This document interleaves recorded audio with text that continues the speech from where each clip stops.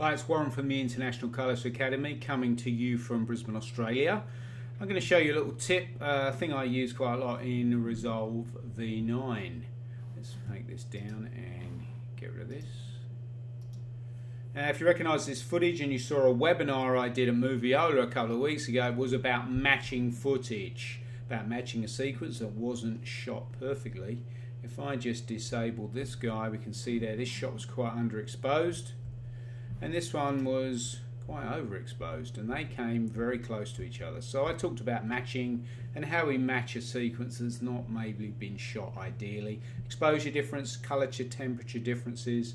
You can still download or stream that podcast over at moviola.com. Today I want to talk about how we can add a look and then animate some shapes on it, and then maybe use that look on another shot, another completely different shot. So I'm going to add a new node here, Alt S to this, and bring in a circle power window. If you find you add a window, you can see it there, you can see it there, but you don't see it here, chances are you just need to go down to this guy and select power window, and you will see the shape.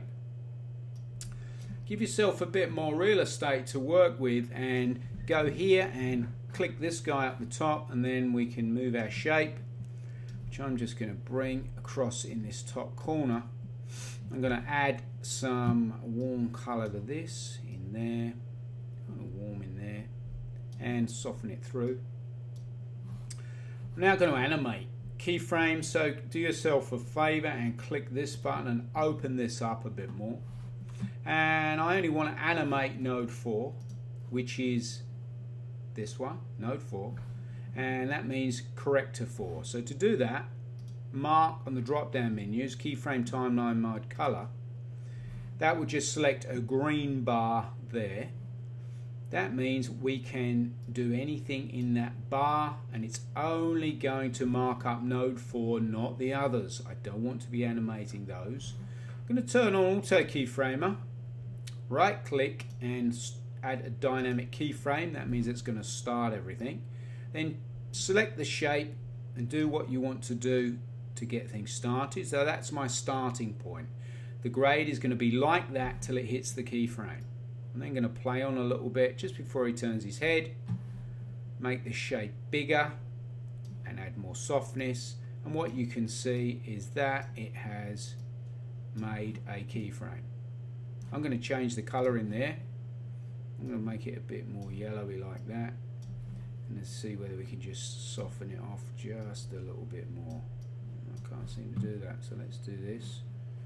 Go in here, got softness controls there. Always use those as well. Keep things really soft. But what about if I like that, but I'd like another window, another color from the other side? I'm going to drop back to that starting point there, and I'm going to show you options I've got there. So it's animating the color, yes, and it's animating a circle of power window, yes. If I add another shape, a linear window, and I pop that over this side, center mouse wheel. If you need to move any of this GUI around, just use your third center mouse. It's the third click it's called. There was a guy in Vegas at NAB nearly kissed me when I showed him that feature. It's quite funny. I'm going to start that like that, and then I'm going to play on, and I'll probably do this one slightly quicker so that can be there. And as soon as I move the shape, you can see it automatically creates me a keyframe. So now they're dynamically moving at different parts, aren't they? You know, you could still get hold of these and stretch them, make them longer. You can change either end of them, but you can see they are both dynamically changing. They're getting warmer. So I could change at either end anything that I want to do to create this look. But what I want to do here, I like that, but I want to put that onto here. Okay. Now we know we've done a lot of grading, so I couldn't just go here and middle click and put all of that onto there, because that's going to give me that. Obviously not ideal. So I'm going to undo that. The reason for that, obviously, there's loads of grading under the hood here for those to match. I'm going to want to put this node there on the end of the other one. So I'm just going to copy and paste it. Apple C or Command C. Go to this guy, add a new serial node, Option S, and into there we are going to copy and paste that. And when I open up node 2, we can see we've got exactly the same. I've then got exactly the same animations and keyframes that I had in the previous shot of him, number 3, now in clip 6. I could then change here as well, go in and change any of my colors or my grades or my timings just to be different for this shot. I could obviously start it off a little bit different like this and bring in more softness on this window like that. So this is a great way of copying animations. When you've done copying, turn off your Auto Keyframer like this. You could then copy it somewhere else, but it's also really cool if you're doing dailies and you've got 6 takes all the same and you need to do a similar keyframe through all, just copy the node and then apply it to all your clips.